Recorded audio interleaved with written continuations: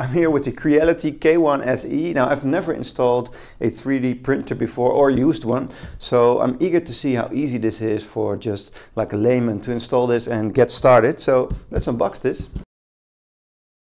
So you get some nice sturdy cardboard here with like the unpacking steps as well, because there's all this foam in there, as you can see. So we need to remove all that foam. Quick installation guide in here,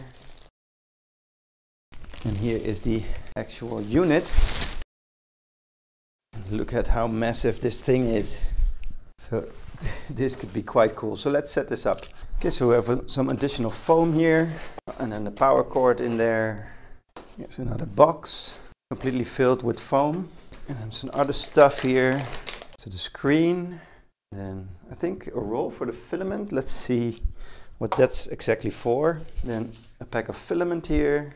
It looks to be white. And a box here with some tools, like a little pin or something. A little stick of glue. Oh, that's cool. Some tools to put the thing together, like Allen wrenches and a little screwdriver. So that's nice to have. A little scraper, metal grease to grease the thing. You even get a little USB stick to transfer your files to there. Let's see how that will work. And then some cutters. Let's remove the last bits here. Foam everywhere. And then the last bit of foam right here. You push this forward and then take this last bit out. I think that's all of it. Then you have the base here. Please apply glue before print. That's cool. It's a nice little plate and very strong magnet right there. So let's get that set up. You get some stickers to customize the thing, I think. The future is 3D printing. I'm a maker, 3D printing industry evangelist. That's quite nice. Okay, so first we have the screen here. We're supposed to attach that to this little cord here. The screen is at the bottom. So this is a little cord.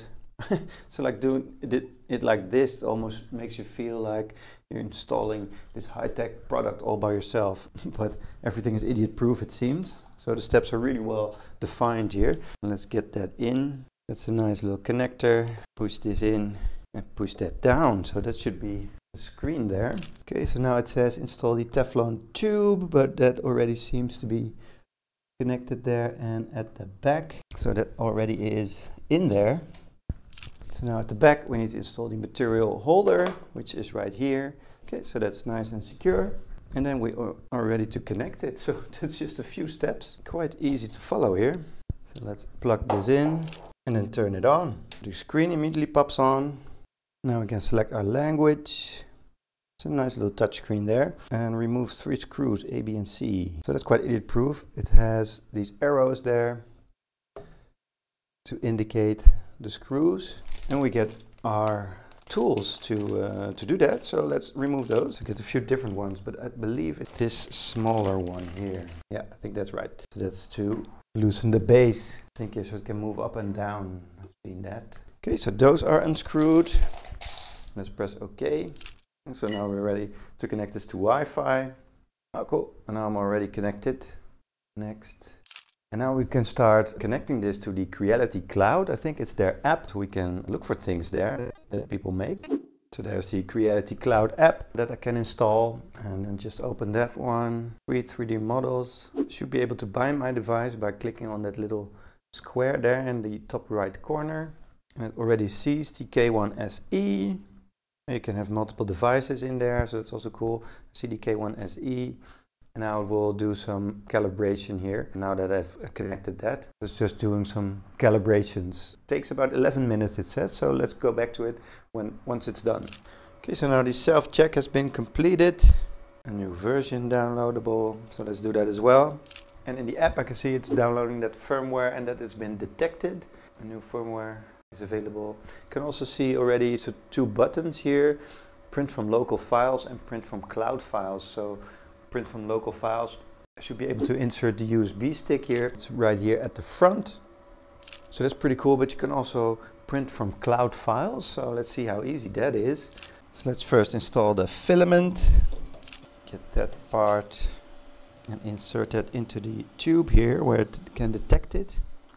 Then we need to apply some glue here on the surface where you want to have your print. We're not going to make that a very big one, so just gluing that here in the middle, that should be sufficient for us. And that supposedly is to stick to this surface and it doesn't come off when the next layer is printed on there. So that's quite important so it doesn't fly everywhere. And now we can go into Explore here, and there are all these files that you can look through and, well, 3D print. You can search here. I'm going to look for Totoro because I want a little figure to go with my Monopoly game. I think that would be really cool to get like a little figure that you can play with. So there are some different designs here. This is a nice one with a base. So let's look at that. Then here you have this design. You can look at it in 3D.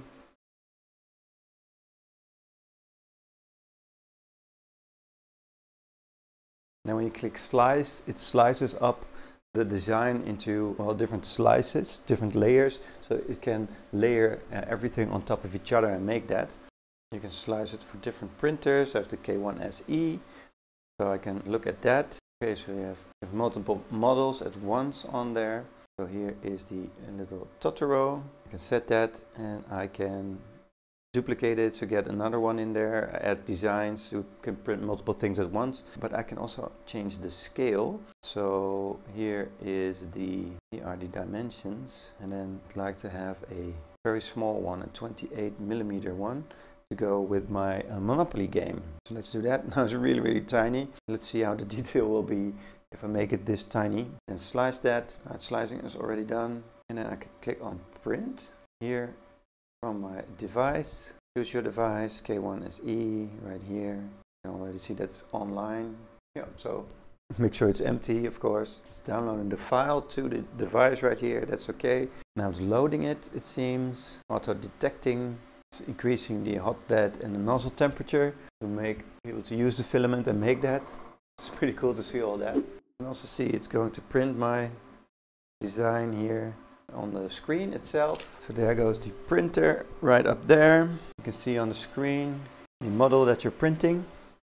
You can also see that it's heating up the hotbed. That's okay now. And then the nozzle temperature at 73%. So you can see that it's heating up and doing this little calibration there. So now you can see that it's starting to print.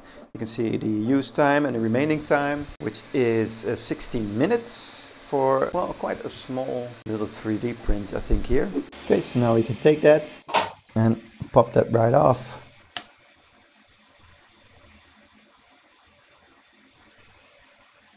So there's little pieces of filament stuck there.